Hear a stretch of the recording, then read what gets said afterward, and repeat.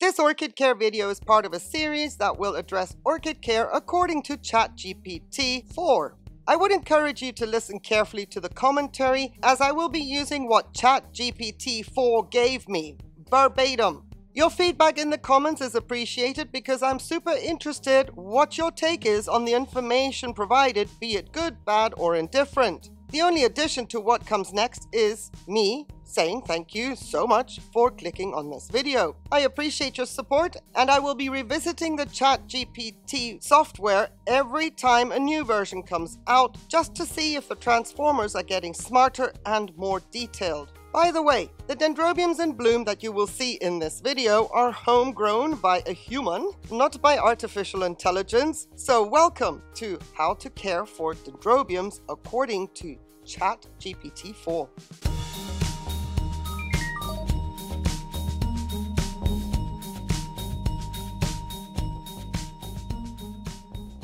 Dendrobium orchids are a diverse group of orchids with various care requirements. However, there are some general guidelines that can help you care for most dendrobium orchids. Here are some key points.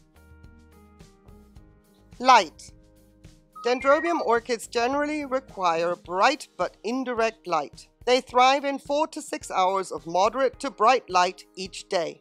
Avoid placing them in direct sunlight as it can scorch their leaves. Some dendrobium species, such as the Phalaenopsis type dendrobiums, can tolerate lower light levels. Temperature. Dendrobium orchids have varying temperature preferences depending on their species or hybrid types. In general, they prefer warm to intermediate temperatures. Provide daytime temperatures between 65 degrees Fahrenheit, 18 degrees Celsius, and 85 degrees Fahrenheit, 29 degrees Celsius, with a slight drop to 55 degrees Fahrenheit, 13 degrees Celsius, to 60 degrees Fahrenheit, 16 degrees Celsius at night.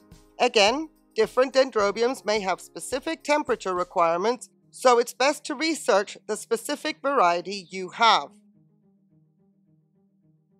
Watering.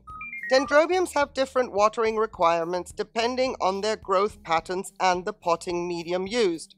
Generally, water them thoroughly when the potting mix feels dry to the touch. Avoid letting them sit in standing water as it can cause root rot. During active growth, water more frequently and reduce watering during their rest period.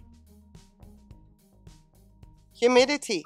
Dendrobium orchids appreciate moderate to high humidity levels, typically around 50 to 70%. You can increase humidity by using a humidifier, placing the orchids on trays with water and pebbles, or grouping them together.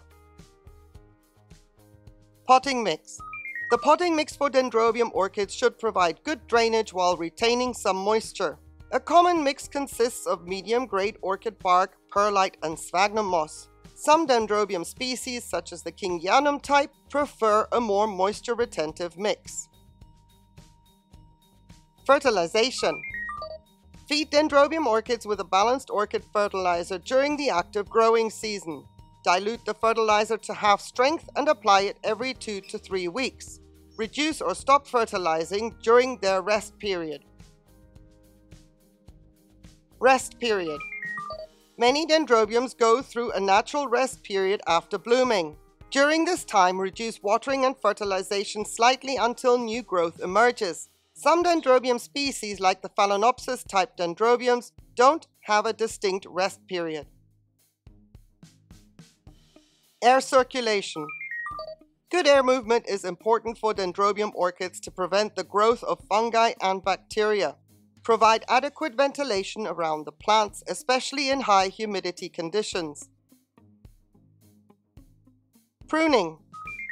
Remove any dead or yellowing leaves and spent flower spikes promptly.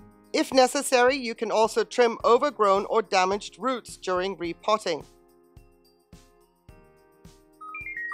It's important to note that different dendrobium species and hybrids may have specific care requirements, particularly regarding temperature, watering, and light levels. Therefore, it is recommended to research the specific needs of your dendrobium orchids for more precise care instructions.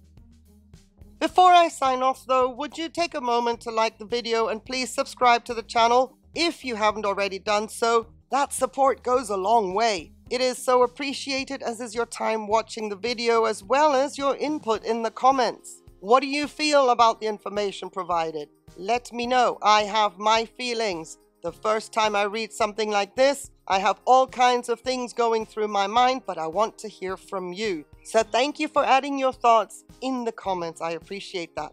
Have a fabulous day. On that one condition though, please, that you stay safe.